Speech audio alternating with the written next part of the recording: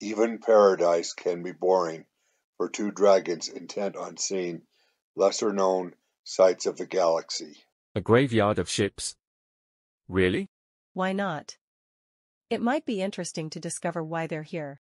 Sounds like work to me. To you maybe. I happen to enjoy the occasional museum.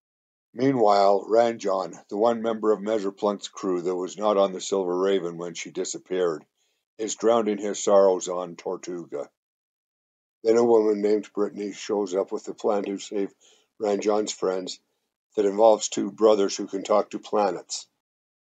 But will the living skeletons that inhabit the cursed planet be more than any of them can handle?